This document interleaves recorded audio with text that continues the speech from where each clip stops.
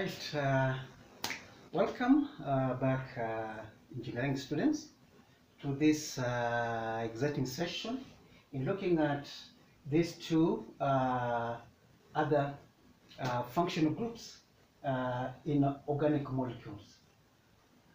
Now we're going to be introducing a new functional group, which is going to be called going to be called a carbonyl group. I think by now you are now clear that you're now clear with those balls, yeah, the color codes.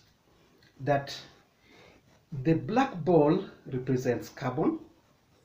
By now, yeah, you're aware. The black ball represents carbon. The red ball represents oxygen. It's just the standard, yeah. Okay, the white balls are going to represent what? Hydrogen, and then later I'll just be introducing the blue ball is going to represent nitrogen, yeah. So just remember, blue ball for nitrogen, white balls as hydrogen, black ball as carbon, red ball as oxygen. So this is what I'm calling a carbonyl group. Can you see that looks like this one, but these are what? These are double bond. So this structure is flat and the bond angles are 120 degrees. Bond angles are 120 degrees. So the carbonyl group, which I'm showing here, has got all the bond angles as 120 degrees. 120 degrees. So all throughout it becomes 360 degrees. The structure is flat. 120, 120, 120. The structure is flat. Where there is the carbonyl group, that place is flat. Oxygen, carbon, and then this is called the carbonyl. What's that word? Carbonyl group. Can you see it well? Carbonyl group. So the two structures that you're going to show now, they contain what? The carbonyl group. Now, why am I putting the aldehyde and the ketone together? As you're going to see, for the ketone, there is an alkyl group. R, we now know it is a sign for an alkyl group. An alkyl group is any carbon containing alkyl group like the methyl, ethyl, propyl, butyl, pentyl, hexyl. They're just given the letter R. R is just a general form of an alkyl group attached to it. So a ketone has got two alkyl groups. But when you're dealing with an aldehyde, okay, what you're saying is this: a ketone, take this one as the carbon. So this is the carbonyl. So a ketone like this one has got a methyl group, but the thing is, you've got a carbon containing group next to the carbonyl group and another carbon containing group attached to the carbonyl group. When you're dealing with an aldehyde, the situation is different. Now I want to show you two different scenarios. Okay, let me come with a simple one. Okay, here is the carbonyl group, carbon with the oxygen double bond, yeah. And then here I've got a hydrogen and a hydrogen, yeah. So I've got your carbonyl group, and then this one has got two hydrogens, and then this one has got a hydrogen, and then there's an alkyl group. So what can you see there? For an aldehyde, there has to be at least one hydrogen attached to the carbonyl group. In this case, there are two hydrogens attached to the carbonyl group. In this case, there is one hydrogen and an alkyl group, yeah. In this case, the alkyl group is a methyl group, yeah. So an aldehyde has got to have at least one hydrogen attached to the carbonyl group. And then a ketone, there is no hydrogen attached to the carbonyl group. So just remember that an aldehyde has at least one hydrogen attached to the carbonyl group. So in other words, this is the simplest aldehyde. It has a carbonyl group and then two hydrogens. Now, so for all the other aldehydes, they will have this general formula, but there's an alkyl group, and then there is a carbonyl group, and then there's a hydrogen. Yeah. So for ketone, there is no hydrogen attached to the carbonyl group. So that is something which you just have to remember. So this tells you the simplest aldehyde has got one carbon atom. So I'm going to use a word myth regarding to the aldehyde. But for the ketone, because there is no hydrogen and hydrogen, the simplest one will have what? Will have a carbon and a carbon. So the simplest ketone will have 3 carbon atoms. The simplest ketone will have 3 carbon atoms. But the simplest aldehyde will have 1 carbon atom. So for the ketone, you are going to start with the one starting with prop. Yeah, prop for 3 carbon atom.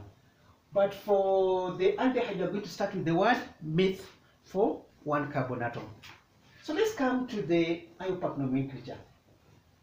For the IUPAC nomenclature for the aldehydes, the ALK for the alkyl group is quite standard. Yeah, it tells you the number of carbon atom. Meth for 1 carbon atom, eth for 2 carbon atom, prop for 3 carbon atoms, and the rest.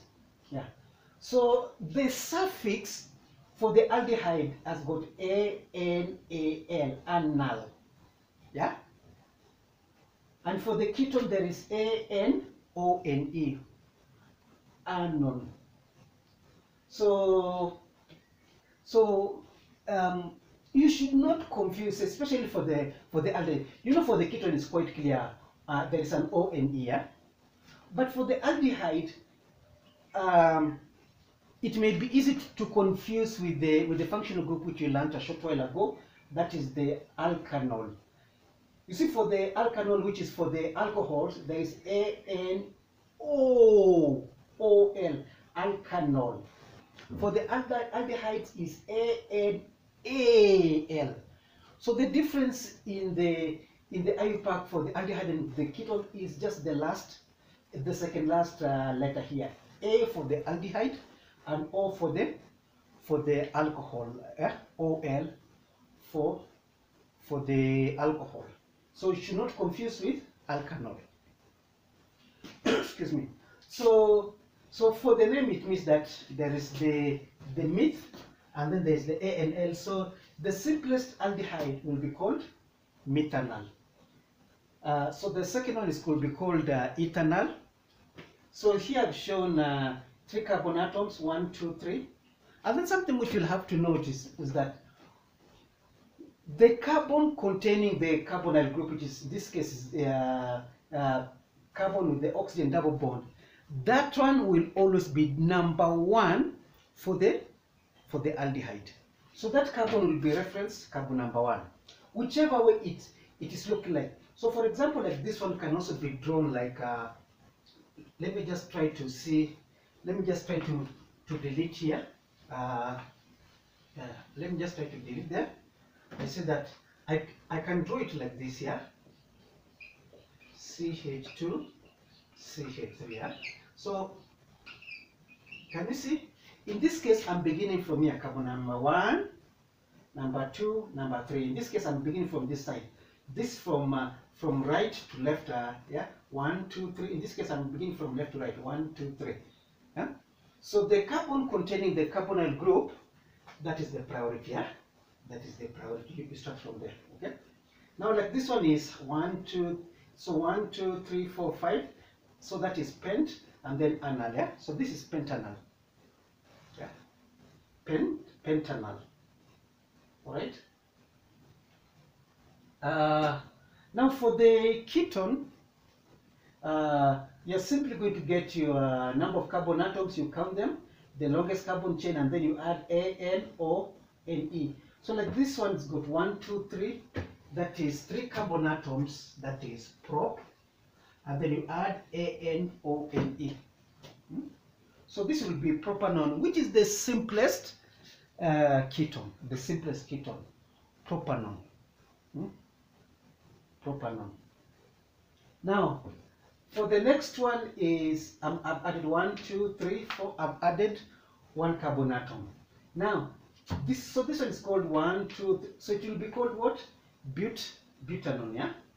4 carbon atoms. But when you're dealing with 5 carbon atoms, then there is more than one probable place where you can put your carbonyl group. Let me just try to delete here. Okay, so just try to compare the one which I've drawn here and the one which I've drawn here. Okay, 3.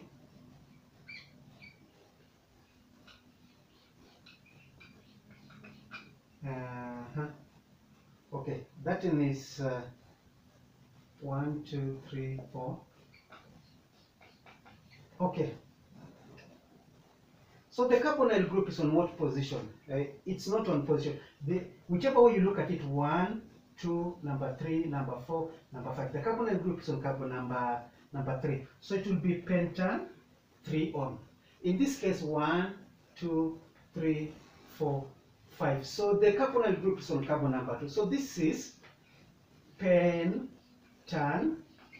and then the carbonyl group is on carbon number 2. Have you seen that? Yeah. So the carbonyl group is on carbon number 2, and this one, the carbonyl group is on carbon number 3. So I'm indicating pentan 3 on or pentan 2 on. And just remember, if there is no functional group, there is no problem in calling this one. For example, this one has 2 pentanone. You can still call it 2 pentanone. And this one you can also call it 3 pentanone. Can you see that? This one you can call it 3 pentanone. You can put your 3 at the beginning if there is no other functional group, yeah? If there is no other substituent, yeah? If there is no other substituent. Otherwise, this number here can interfere with if you've got alkyl group or something like a halogen and some other things, it can try to interfere with the naming of that. So when there are functional groups, you'd rather put the position of the carbonyl group inside the name of the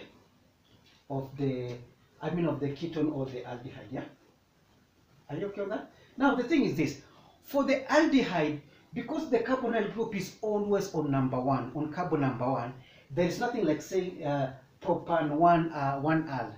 It is always on carbon number 1. So for aldehyde, there is no number. Okay, what I'm saying is that you don't indicate something like propan.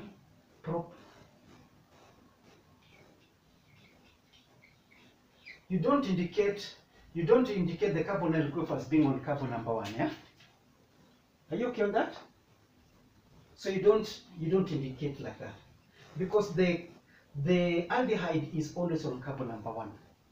If it is the main functional group. So this one will be called propanal. You don't indicate, even the pentanal, you don't indicate the position of the aldehyde, because it's always on carbon number 1. Are you okay on that?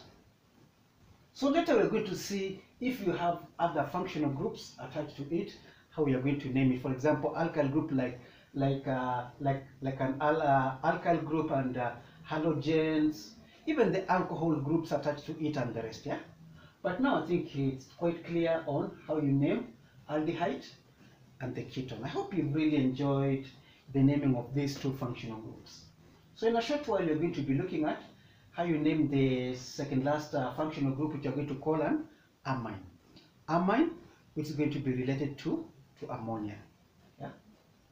So we are going to look at that one, and then we'll look at the last functional group later, the carboxylic acid. So I hope you've really enjoyed this. I think it's now clear on the on the way in which you can name these functional groups according to the IUPAC nomenclature. Yeah. So we're going to take a short break, and then we'll come back and look at the next functional group. Thank you very much. Yeah.